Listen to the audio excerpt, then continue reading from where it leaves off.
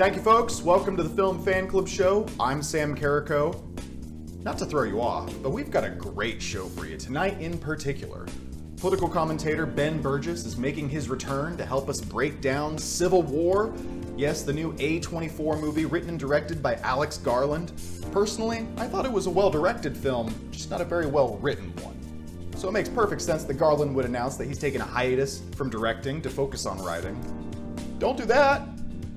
I am excited to talk about Civil War, though, but I know what you're thinking. Sam, you sexy and hilarious behemoth of a man, why are you talking about a movie that came out 2 weeks ago? Well, I'll tell you, dear viewer, it's because the alternative was Challengers, and that movie sounds more triggering than Kristi Noem at a dog show. Keep in mind, I've only seen the trailer, but from what I can gather, this new piece of shit, film, is about Zendaya, who stars as a tennis player turned coach. She starts to train two competing male tennis players and begins sleeping with both of them, promising she'll end up with whoever wins the match. Now there's the obvious criticism. What if the coach was a man and the players were two hot young women? Oh my god, you couldn't make that movie today, and you shouldn't. It sounds horrible. But when the genders are flipped, you got more kids saying Yas Queen than at Drag Queen Story Hour. Finally, we have a movie about a female coach abusing her male athletes, #girlboss. But what audience is really standing in this film? Leading people on? Zendaya, like it or not, has a large following of women in their late teens and 20s that will see this behavior as something to be admired or even replicated. There's also the larger issue of how the film industry is approaching gender roles. One of my favorite franchises is James Bond. Pierce Brosnan was the best. Since the character's inception, James Bond has always been portrayed as a womanizer. But now, the Daniel Craig films saw the character evolve, eventually putting aside his promiscuous ways and finding a partner, and even starting a family.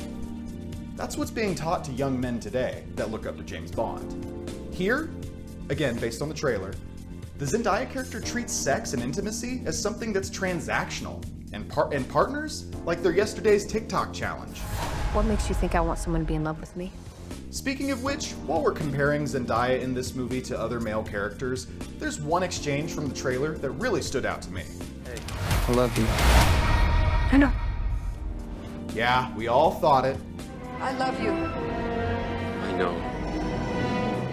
Why is it okay when Han Solo says it to Leia, but not when Zendaya says it to what's-his-name?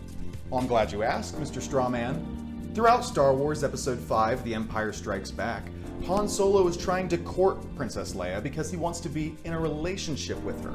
He's convinced himself, too, that she likes him back and just won't admit it. I'm not going to go into his tactics there, but the point is that when Han Solo replies, "I know," to Leia's "I love you, it's a tongue-in-cheek way for Han to say, yeah, I was right, completing their romance arc. It's because he wants to be with her. When Zendaya says it, again, at least in the trailer, it comes across as a dismissive, yeah, I know, whatever, fuck off. Am I crazy for seeing a difference between these two things? Regardless of how you feel about Civil War or Challengers, I think it's important that we have these conversations about gender roles, relationships, and the messages that films are sending to audiences. But it doesn't mean that I have to pay my hard-earned money to see it and support it. Let's be honest though, I'm really just mad that Zendaya won't sleep with me. Alright, buckle up folks, because I have a feeling this discussion is going to be as intense as a tennis match between two love rivals. Let's get right to it.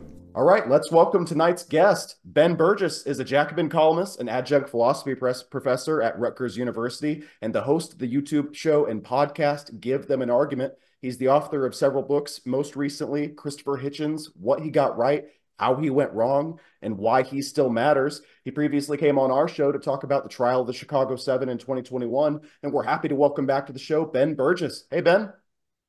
Hey, thanks for having me back. It's a pleasure to have you. And we were just talking about beforehand, I thought that Civil War was the perfect opportunity to have you come on, because I'm just repeating what I said literally 2 seconds ago, but for those who didn't hear, I thought it was going to be politically charged. My big takeaway is that it wasn't very politically charged. I thought it said shockingly little, but as we kind of go through our reactions to the movie, I'd just like to start with the trailers and kind of going into it. What were your expectations for Civil War? I'm not really sure that I had very strong expectations, which might have been why I may have liked the movie better than some other like reviews I've seen in outlets where I often agree with people, because I think that some people were coming into the movie with like a very specific idea of what they were going to get, and then they didn't get it and they were annoyed, and Yeah. and I think I came into the movie being like, oh yeah, I saw a preview for that. I sort of have a vague idea, like I mean, to be completely honest, I might or might not have gone around to seeing the movie if you hadn't asked me to do this, but I was but it's like one of those things. It's like, yeah, you see the preview, you're like, oh yeah, that could be interesting, right? Like Right. so yeah, I had sort of vaguely intended on probably seeing it at some point, but I hadn't really put a lot of thought into it Have you one way or seen? the other. Yeah. Oh, I was just sorry. I was going to ask if you've seen Alex Garland's previous work, Ex Mach. I've seen Ex Machina, and I saw Men, but I haven't seen. And a lot of people like Annihilation. Okay. Um, Annihilation, if I'm even remembering the right movie, is I think I saw, but I'm just gonna keep it 100 here. This is not a commentary on the movie. This is just a commentary on like when I saw it. I think I fell asleep. But Ex Machina I love. Like Right. I think that's a really good movie. This is like it's like somehow manages to be both like really exciting high concept science fiction and also basically a one act play. Yeah. Like there are like three characters in that movie with speaking lines, Yeah. and it's like super compressed, and no, anyway, I could go on about all the things I like about Ex Machina, but that'll probably take up the time we're going to spend in Civil War. Well, So I had high yeah. expectations knowing that this was Alex Garland. I mean, and Men, I did see Men, and it was, Okay, I haven't seen that. whatever. Yeah, Ex Machina is way better. And I guess what he said, I have a Variety article here, and just the blurb Mm, is Civil War director Alex Garland says, and this is about, releasing this in our, 2024 is an election yeah, year, and people have talked about divisive times, and there's this particular yeah, date in January of 2021 that comes to mind with some of the injury sure, sure. imagery with this movie. So what Civil War director Alex Garland says, I honestly don't know whether it's responsible or irresponsible to release a movie during a turbulent election year. Quote, but what I do think is that there's a converse or a counter to that, which is what's the consequence of not saying things? What's the consequence of silencing oneself or silencing other people? And before I toss to you, well, I commented on this Facebook post because I'm a contrarian. I commented, well, he released the movie and said nothing, so it's a coward's way out. Sure. A very Yeah, broad question. What is he saying with the film? Because yeah, people roasted me for that. yeah. Uh, well, I think that when he says things like that, he's doing a disservice to his own movie because I think there's a much better case that could be made for it than what's hinted at with statements like that. Or, to be fair, this is self inflicted, what's hinted at by a lot of the marketing for the Yeah, movie, right? Like, yeah, because a lot of the marketing, which might have to some extent been out of his, was surely out of his hands, but then again, he kind of did the same thing in that quote you just read, right. right? Much of the marketing sort of suggests that this is going to be a movie that's going to be relevant towards thinking about stuff like January 6th and, this sort of like, it's going to be very relevant to the politics of 2024. Right. Right. And, um, and I think if you went into the movie with that in mind, I totally get how you come out of it thinking the movie said nothing, because I think the movie did basically say nothing about the politics of 2024, right? Yeah. I think now, I think that that's actually kind of good that it was better that it didn't, because I think I think that the movie was actually way more interesting than Alex Garland seems to be able to articulate in making his own case Oh, really? for it, because I don't really think it's about that, right? Like okay, so like one of the things I remember seeing as a sort of early controversy about the movie was that as part of the promotion there was like the release of like the map, right? Yes. The Civil War map, and everybody roasted this, the sort of absurdity of there being a California Texas alliance, and what is that? That doesn't make any sense, right? Right. Exactly. Um, and it's like, well, maybe if you think that this is a civil war that started for some reason that's related to 2024 red versus blue culture war stuff, then yeah, it's not. It doesn't make sense.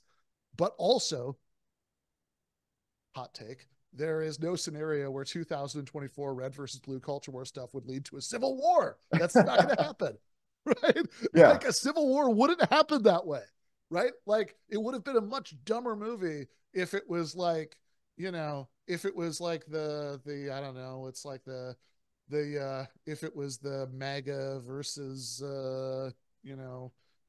shitlib civil war, right? And they Right. had a that's I think that would have that would have been a much more painful experience, right?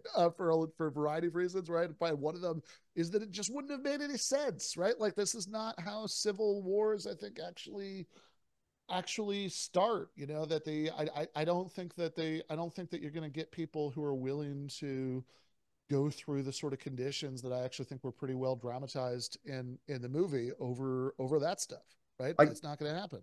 I guess what I Uh, was waiting for was like, okay, yeah, there's the absurd, the yeah, on its face kind of absurdity of Texas and California being yeah. put together. So I was like, okay, well, when I watch the movie, they're going to give me an Oh, argument for why they're it gonna makes. explain it. Yeah, yeah, They just don't. yeah. So to my mind, part of what something I actually liked about the movie that I get why some people didn't like, but I actually thought made it stronger was that they didn't bother to fill you in on the backstory, right? Like it wasn't like there were some hints that I actually thought were mostly pretty artfully done. And there was actually, I should also say, because I'm, before I kind of lay out what I thought was going on in the movie, I will say that there is actually one line of dialogue that made it into the movie that does suggest exactly what Alex Garland has suggested in that interview, where the protagonist says, every time I sent a picture home, I was saying, "Don't do this," right? Like Yeah. that does very much sound like the kind of thing he's saying in that interview, and I didn't like that, right? Yeah. But that's it's like, oh, we're gonna get too divisive about like MSNBC and Fox News, and before you know it, we're gonna be doing a civil war, right? Yeah. Like that's just dumb. But I think that the hints that you get about how it started are basically in the conversation in the car where this is very irresponsible. I'm being a very bad podcast guest here because I didn't like write down all these people's names. But No, you're good. I just you basically have the caricatures, the old female, the young female, the comic relief guy, and the old guy. That's basically it, right? yeah. There we go. Yeah. So they're in the car, and old guy is talking to comic relief guy, Yeah. and because comic relief guy is gonna, thinks sort of right, that he's gonna interview the president, and he's like, and you sort of get the sense that everybody knows that it's probably not going to happen, but it's like you sort of gotta like this is like such a weird desperate situation Yeah. that that they're just like they're gonna like set themselves this little quest, and who knows, maybe it will happen, but I think they know it's a long shot. He says, if I actually do get the interview, what's it going to be like? An old guy says that he says something like, he sort of starts joking around and doing these questions you could ask the president, Yeah. and they're all questions that sort of hint at some of the circumstances under which this could have started, and like honestly, I think what's being hinted at does feel kind of real to me in terms of how actual revolutions and civil wars often actually start, which is like, I don't know, a podcast I really like is Mike Duncan's Revolutions podcast. Familiar with that? He does like it's over now, but it lasted for like many years. Okay. He did like a it was a history podcast. He did like a season about the French Revolution, a season about the Haitian Revolution, you know, stuff Yeah. like that. And the sort of combination that's being hinted at in these questions, it's like, oh, do you think you made some mistakes maybe during your third term? Yeah. And you know, and was disbanding the FBI a good idea in retrospect? And how has your thinking evolved on ordering airstrikes against American citizens? Yeah. That's like, yeah, like what's being hinted at there, right? Again, I think it's actually a good choice not to spell it out, because like anything that you did to spell it out, we'd have to start thinking about it, and then like once we started thinking about it, we'd be like, yeah, I don't know if I buy it, right? Like, because this is ultimately, it's like, thank God, very unlikely that the United States is going to have a civil war anytime soon, right? Like, that's just probably not going to happen. So, like, any sort of scenario where it did, it's like it's always going to feel a little improbable. But like, what's being hinted at there is, I think, a combination of sort of authoritarianism and incompetence, and sort of like being like just authoritarian enough to alienate everybody, but also like, but also like not being ruthless when it would have helped you, right? Yeah. That like is the kind of thing that's like, look, people who get overthrown in revolutions and civil wars, this is often exactly the combination they do, right? You basically, one of the things I got out of this Mike Duncan series is that it's like, oh yeah, like if you look at people like, I don't know, King Charles, right, the one who's executed by Cromwell, or you know, or Tsar Nicholas, you know, they have 1970. It's like, these are like some of the most amazingly incompetent like rulers in like any countries anywhere, and they Yeah. sort of have to be to get to the point where that would happen, right? You know, Right. so it's Right. like that sort of combination. Okay, so he's serving a illegal third term and killing American citizens, but he also made a probably really pragmatically self-defeating decision at some point to disband the FBI, right? Like, this is like the kind of series of like cartoonishly stupid missteps that might actually land you in that situation. So I sort of bought that. But like, yeah, look, I think that if you, in any situation where you somehow had that level of state failure, uh, in the US, which, as I said, is really hard to imagine, which, you know, is a good thing, because I think that, you know, like, I think this sort of what the movie is portraying, it's, you know, no fun whatsoever for anybody, right? Like, Yeah. that's is very hard to imagine. But if it did happen, like, yeah, I don't know. I kind of buy the Texas California alliance, because it's like, yeah, you're not gonna like I think in actual civil wars, like especially ones that are more chaotic than the one we had in the 1860s, Yeah. like you get a lot of really weird fucking alliances that like sort of like 6 months before they happen, nobody would think they would ever happen under any circumstances. Like it's like, no, come on, that wouldn't happen, right? You know, Yeah. it's like there's a in like the Roman Civil War after the assassination of Julius Caesar, there's a, you know, like Caesar's nephew Augustus is like allied at some points with like some of the people who killed his uncle, you know, because like this is like weird shit happens in like sprawling, chaotic civil wars. And like that, I don't know, I kind of buy it. I kind of like it. And like I think that my sort of basic take about what the movie was doing was, it was sort of on the surface a, like on like the top level, it was a story about like being like a war photographer, right? That Yes. they have a, you know, and this is the, like what that's like, and the way that, you know, like kind of what some of the thrills of that are, but like also the way that like doing that might kind of eat out your soul over time, right? You know, that Yeah.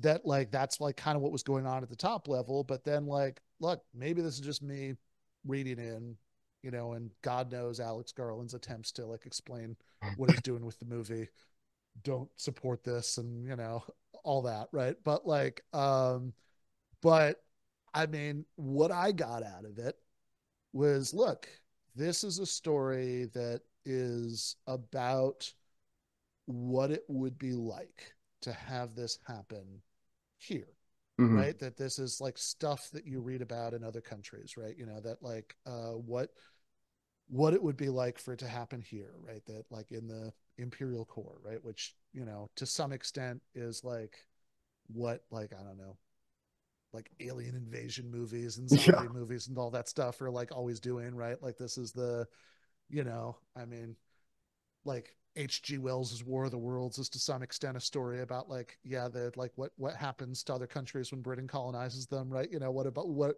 like, try to imagine that happening to Britain, or there's like, yeah, but it's like in a more grounded way. It's like, no, like what if like the exact thing that in fact American foreign policy routinely imposes on other countries around the world, right? What if that exact thing happened Yeah. here? That they have and so it's a way of, I mean, I think at its best, right, it breaks down our defenses. It's a, it's because it's not, because if you do a story about like war photographers, like American war photographers in, a civil war in sub-Saharan Africa, I Yeah. think that like we're kind of psychologically prepared for that, right? We're like, oh yeah, that's very sad, but It's a great point. you It know, takes it a level closer that it's hard to imagine, I guess, without the concept of this film. yeah, exactly. It's like no, it really forces it to be real to you in a different way it's about the United States, and and I think that in effect, even if this idea is nowhere in Alex Garland's mind, which probably isn't, right? I think that the effect is to have it be, I don't know, man. I think that there's like a pretty stark like anti-interventionist kind of takeaway here, which is like, yeah, this thing that like this is a movie about what the United States, did to Iraq, Yeah. happening to the United States. That there's this sort of thing that we're all very callous about. That like that it's very hard for Americans to even conceptualize with any word that's harsher than mistake. Right? I It's like, get oh yeah, I think the invasion of Iraq was a mistake. It's like we lost our keys or something, right? That they that it's like, it's like, no, they like turning somebody's society, right, where they live into a war zone is a unspeakably nightmarish thing to have happen to them. And I think that having, I think portraying that happening, however it came about, right, yeah. portraying that happening to the US really brings that home. So yeah, I guess ultimately, yeah, ultimately I think I'm more of an apologist for this movie than a lot of people who I normally agree with. Well, what kind of clarified in my head as you were talking is it's a movie more about foreign policy, the United States foreign policy, whereas I thought it was going to be more about I don't know if it's domestic policy, but domestic issues, the election and things like in red versus blue and things like that. But really, like you're talking about, I'm seeing an allegory for like you're talking about our what we did in Iraq and things like that. That kind of adds a different level to it that I hadn't previously considered. I think that's really interesting. Yeah, and again, I'm not necessarily even claiming that like authorial intent or anything here, but I think that like That's the funniest what part. I think that you think that like Alex Garland misses this all, and you're like, well, it accidentally has this great allegory. yeah, it might be a total accident, but I do actually think there's like a there's like a really interesting allegory there. Because like, yeah, you're right. If like what the movie is trying to do is to like comment um on like political divisiveness in the US in 2024, Right. then it's not just that it didn't succeed in doing that. It's that like at a certain point they decided not to, Yeah. right? Like that they, because like they really seem to have decided not to. Like the movie is almost totally empty of any sort of even anything that looks like it's even intended Mm. as being about that, right? Because there's the like what is there? There's like a somebody, there's the postcards home line, which was dumb. I didn't like that. There's a reference to something called the Antifa massacre Yes. uh decades ago. That's, Were the Antifa the perpetrators or the victims? We don't know because they don't tell us. yeah, exactly, right. So it's just a, and again, I can kind of like, I can kind of dig that like they it's like, yeah, everybody in this world knows what she's talking about. What young woman is talking about when she says old woman. Older woman Yeah, was yeah, yeah, the was did the famous photograph of the Antifa massacre. We don't need to know. And it's like it's sort of tantalizing. It's like it's like in the first Star Wars, you fought with my father in the Clone Wars, and it's like eventually they told you what the Clone Wars was. It was dumb as shit, but like they have a but like when that movie came out, it was just like, oh, I don't know what that is. I don't need to know. But it's just like a cool little tantalizing hint that there's this like broad, rich universe out there, yeah, yeah. off screen. And I think it kind of works on that level. But yeah, you don't even know if Antifa are the perpetrators, the victims. There's, so there's that. And then I think I actually managed to miss this when I watched it, but somebody on social media was quoting some line of dialogue apparently about Portland Maoist. Did you catch that? Yes, I can't remember the context, but I've seen the movie twice now, and because Okay. just was trying to keep an eye out for anything that told me about how this happened, because like, it's a fine line of wanting it all spoon fed to me, but also Yeah. I don't want that, but I also don't want to have to like write the movie for it. Yeah. Yeah. Yeah. Yeah. So it's like a weird mix. But yeah, I went back and I caught that Portland Maoist, and I didn't know if that meant the entire Pacific Northwest and that faction was socialist or Maoist, or if it Yeah. was just a subsect. I didn't know. Yeah. I mean, because so what was the context? Because like I said, I somehow managed to zone out during that line of dialogue. I only wrote quote unquote Portland Maoists. I wish I had written the entire sentence, but it was one of those Yeah. things that it went by, and I caught the Yeah. Because buzzword. yeah. Because if it's like, because if like literally the claim is that like Portland has been taken over by Maoists, that's pretty dumb. But like so definitely demerit to the movie if that's how we were supposed to read that. But that's On its face, that's how I took it. But yeah, again, yeah. I am reading No, this much no. into it, you know. Yeah, yeah. Could be, right? In which case, yes, I will acknowledge that was a second very stupid line in the movie. I mean, I wonder if that's like a character's like jokey exaggeration of something. Yeah. And Yeah, I don't remember it being like a because like Jesse Plemons' character, I get the sense is like an ultra nationalist. At least, like I get the sense that he's a right wing gun nut kind of, and yeah, so yeah, it wasn't a character like him that said it. So like if he had said it, I would have been like, oh yeah, he's just caricaturizing other people. But I can't, it was I could have swore it was one of the protagonists that said it. So then I'm like, oh, that like maybe that's actually a thing. Again, cannot remember the context, but okay, yeah, one fair enough. one thing that I kind of appreciate, like you're kind of touching on, is the film did resist creating like a caricature of Trump or whatever in the president. Mm-hmm. Ron Swanson, what's the guy's Nick Offerman plays the president, and the only Uh, time I got a little bit of that is whenever he's practicing, and then yeah, it cuts to him being like, many are saying it's the best military invasion that's ever been seen, or something like that, the best military action that's ever taken place, and then it cuts to him like grinning evilly, and I'm like, okay, maybe there's a tinge of like that's the only time I saw a parallel to the former yeah. president. That's like a. You're right. I didn't clock that when I watched it, but you're totally right. That is like a little hint of Trump there.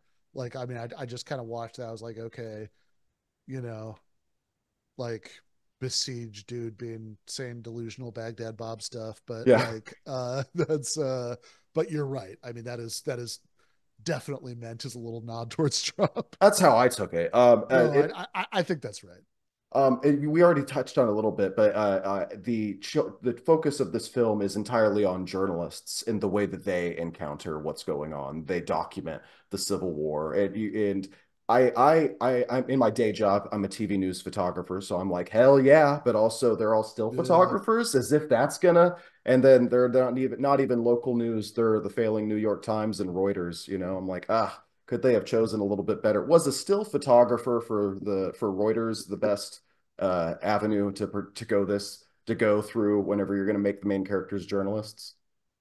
Yeah, that's an interesting choice. It is actually one of the striking things about the movie that is like,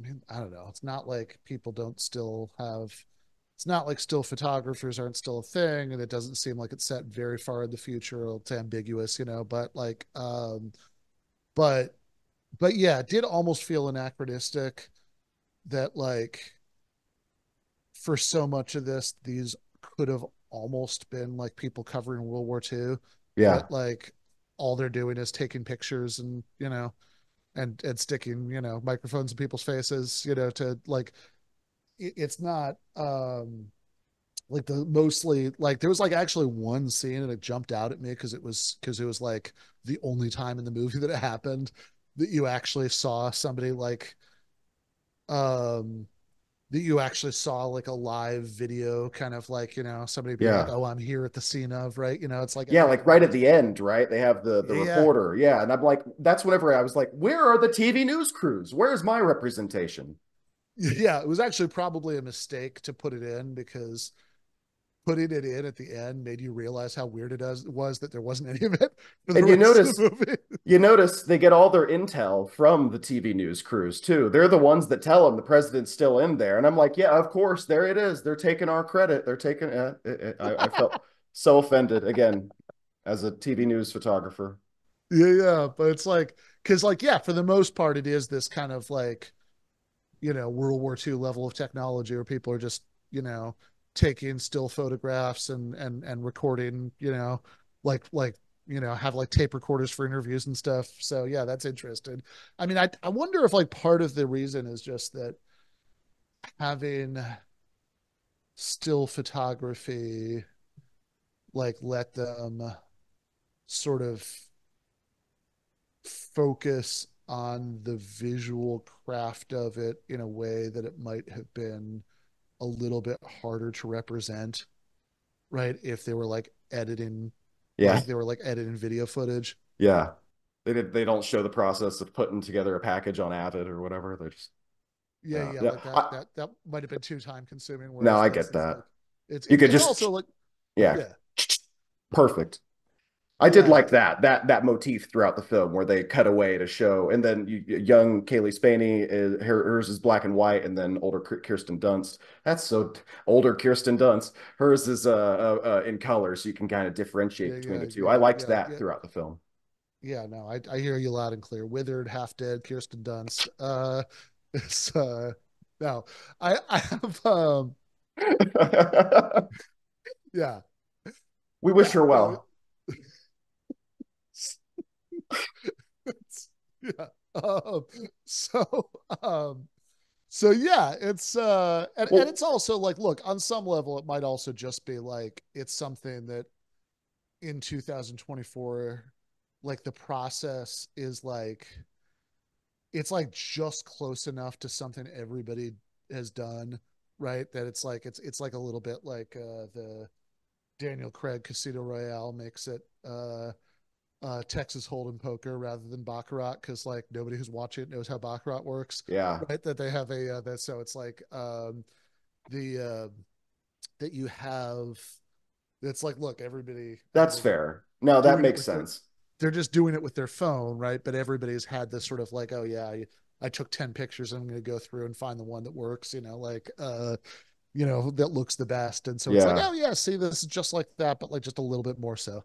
That's my only counter to my other point about it feels a little antiquated or old timey. But then in my free time, I do shoot film photography for fun. So the fact that Kaylee Spaney's character was a film photographer, I was like, oh, that's cool. I do like that. I thought that was cool. Really quickly. We are in the 7 minutes that Sure. we have left. At first I thought the characters were a little, our main four protagonists were a little bit hollow, but in my second watch through, I kind of appreciated the role reversal of Kaylee Spaney and Kirsten Dunst because she Mm-hmm. is naive, she's optimistic. Comic relief guy keeps holding her, guiding her throughout the film, and then by the end of the film, Kirsten Dunst is kind of taking it. She's a little bit more. I noticed the comic relief guy starts guiding her through it a little bit more, and it feels like they almost have a little bit of a like a role reversal there. And of course, it ends. We're in spoilers now. Spoiler alert. Kaylee Spaney takes the picture kind of coldly of Kirsten Dunst as she dies. What did you think of their character arcs? I appreciated on more on my second watch. Yeah. So that's interesting because yeah, since we are doing the full on spoilers, it's very like when I mean, I've only seen it the once, but when I was so there's this little progression of beats where earlier in the movie, Kaylee Spanner asks Kirsten Dunst, like, because Kirsten Dunst says, "Oh, like you're probably gonna die. You don't know what you're doing, Right. right?" And she says, "Oh, if I did die, would you take the picture?" Exactly. And Yeah. she says, or she just says, "Well, what do you think?" And to Right? So that like point, implying that she would, but then right. there's the second beat when old guy dies, Yes. and then Kirsten Dunst does take does take the picture, but then she like feels bad about it and she deletes it. And when she was deleting it, I didn't like it because I was like, oh, this is like a little too like I don't know. This is like a little bit too telegraphed or whatever. Like I know it's like a little bit too obvious a beat. At the Except end. I Yeah. changed my mind at the end because it's like, Yeah. no, they're setting up the contrast. This is actually way more interesting than I thought it was. Because it's like the point is like, yeah, as Kirsten Dunst is like getting burnt out with this, like her, humanity is reasserting itself, and she's not quite willing to be as ruthless as she has to be, and so it's like, yeah, she won't do it, but Kaylee Spatter, as it turns out, will do it. Yeah. That was great. I'm much more appreciative of their arc in the film because again, I first left the film thinking, man, we had some hollow characters, and now I maintain old guy and comic relief guy are kind of hollow. They have comic relief guy is a little sad there for a little while, and then old guy dies. But I really appreciated that arc that the two female leads go on. Yeah, I think that's all right. Like I think that I think comic relief guy who, by the way, what was that accent supposed to be? Oh, I do not know. Okay, yeah, it was interesting. I'm also surprised that the sort of militia guys who, I guess, to be fair, right? So this is the scene that I've seen like memed the most. The we're Americans, yeah, but what Right. kind of Americans, right? Which is definitely one of the scenes in the movie that is the most readable, is like having something to do with what people thought the movie was going to be about. Which is why they marketed it that way. Yeah. Uh, but it's yeah, because like it does, yeah, you do get very right wing vibes, and he does seem to shoot the other two reporters in part because they're not Americans, Yeah. or but um, this is so it is interesting that he didn't question comic relief guy's accents. Like, you That's what don't I sound thought like an too. American. I'm like, could the other two have just lied and then been like, yeah, I'm from Missouri? Like, like, Yeah. Those guys, I mean, they weren't white, but they didn't have accents. yeah, yeah. It's so Yeah. like, yeah, they could have totally just lied. It Whereas, did yeah, they feel my last yeah. complaint while I'm here is they Uh, did feel like they had a bunch of level of situations and they'd set it up. I'm like, how are they going to get out of this? And then they just do, like when they're like, look up on the roofs, and all this. And then that scene, they just, oh, Deus Ex, I don't know how to pronounce it, Deus Ex Machina. yeah. They just have the car come in and save them from Jesse Plemons and get out of there. But I Yeah, I get, mean, it was yeah, supposed to be a little bit of like, oh, see, there's all this discussion about how he's too old, but gosh, when you look at that, right? He he rides saved to the the day. rescue, Yeah, um, and then gets shot in the process. So I don't know, hero's death. but uh, but yeah, no, I think that the like I think yeah, I think comic relief guy was basically fine. I think he did, he's not an interesting character, but he did, he's like, I don't know. I mean, he's sort of somebody I bought, he's, like, He was he's fun. I fine. liked him. He made me laugh a couple times. Yeah. Old guy, I think, is a little bit more like, okay, this is like this one feels more like you just like opened up the big book of archetypes Yeah. and like pulled him out of it. Well, I guess we have a minute and a half left. So thank you so much for coming on, Ben. I just want to get real quickly. Do you recommend people see the movie before it leaves theaters? I actually do, yeah. Okay. And I say wait until it's on Max because I think A24 has a deal with Max. So if you could watch it Yeah. for without paying, if you're already paying for a streaming service, then yeah, I would just wait. Yeah, I've got the thing at the Alamo Draft House here. I have like the monthly thing, so and I have AMC. So like for me having the AMC, it was like, of course I'll see it day one. But if I was paying my hard-earned money, I don't know. Yeah. If you actually have to buy the ticket, maybe wait for Max. But if you don't, go see it. But Ben is the apologist. So and I may have been convinced to apologize just a little bit more. Ben Burgis, thank you so much for joining the show. It was a pleasure. All right. Thanks so much, Sam. All right, that's our show. I'd like to send a special thanks to Ben Burgis for joining us this week. Next week, Chris Burnham from the Tulsa Doctor Who Viewing Society is going to be here to talk about the 2023 Doctor Who specials. We're getting caught up just in time for Series 14. I'm Sam Carrico. I'll see you then.